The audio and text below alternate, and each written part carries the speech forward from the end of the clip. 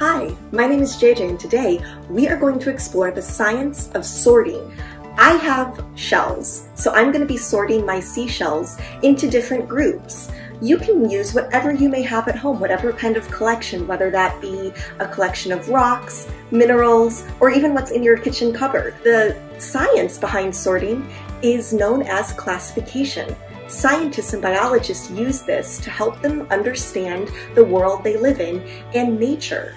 Let's get started. Some note paper and a pen or pencil or marker or something to write on. And from there, you can go ahead and get started.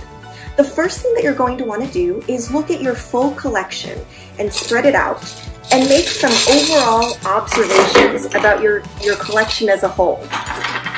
From there, you'll want to make some notes and start to group them into sections. I'm going to do that right now.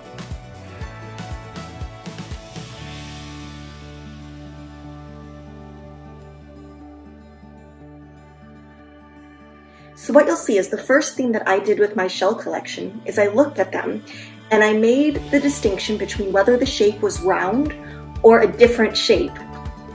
Then with my round shells, I looked at which ones were smooth and which ones were textured. And I was even able to organize them further. My textured shells, I organized by which ones had a round base and which ones had a square base, which was able to get me groupings of these different kinds of shells. Over here, we looked at which ones were light color and which ones were dark color.